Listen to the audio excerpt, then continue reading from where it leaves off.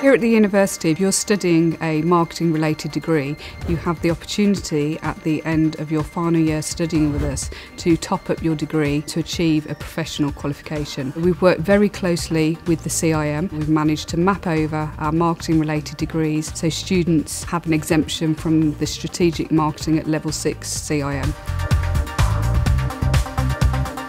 We're here to improve the skills of marketing practitioners and also work on developing the marketing profession itself. Our core business is membership, so you are all members of CIM, as well as qualifications, which you are studying. And we also run training courses and we do a lot of research as well.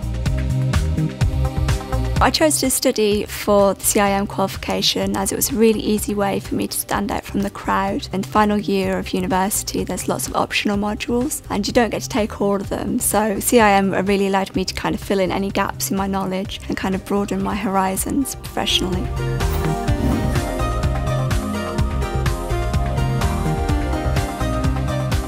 There's an area called My CIM, and it's on the main CIM website, and this is where you get access to all the resources. This, I think, will help you not just with your CIM studies, but you may also find it useful with your degree work as well.